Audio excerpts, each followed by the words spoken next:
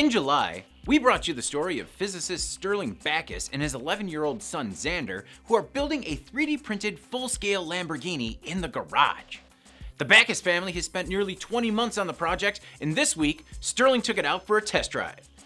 Albeit a brief one, not exactly street legal yet. But overall, the test was a success. You're leaking! You're leaking a lot, Dad! Yeah, it looks like it sprung a bit of a leak, but at least he had a fire extinguisher in the passenger seat in case anything went awry. The kids even jumped in for the final stretch around the driveway. Oh, this is awesome. Right now, the only 3D printed parts on the car are the dash and the wicked cool gear shifter, but after Backus looks for leaks, he plans on welding the frame together and putting the 3D printed body panels back on, so they can start doing the bodywork. Now that the car's running, it appears that Backus is still on schedule to visit local schools with the car by next spring. I mean, if this doesn't get kids interested in STEM, I'm not sure that anything will. Tell you what, looks like they're having fun, and you can follow the team's progress on Facebook and YouTube.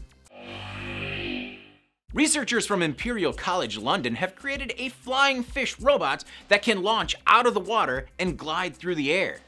Flying fish, though, seems like a stretch. Maybe like water-compatible glider?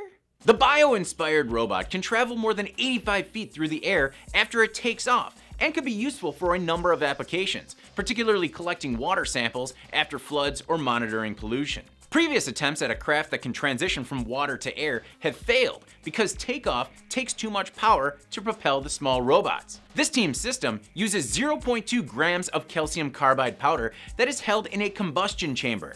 The lone moving part on the robot is a pump that draws in a little water to create a reaction in the chamber. The reaction creates a burnable gas that ignites, expands, and sends the craft airborne. It generates a force 25 times the robot's weight.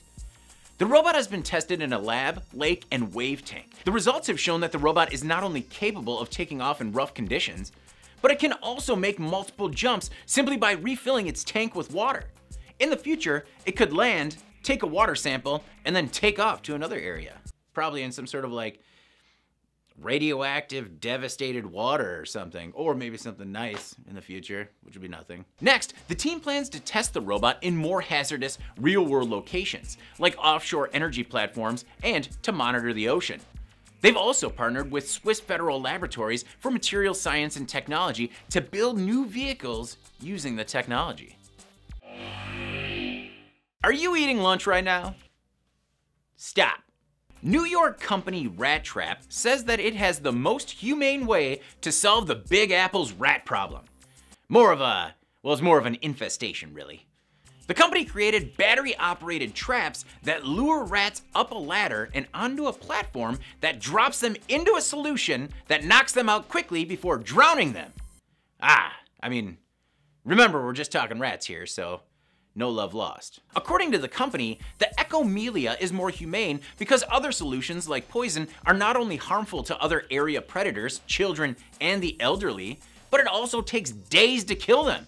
This one does it in a few seconds and holds them in a tank that can hold 30 to 40 dead rat carcasses at a time.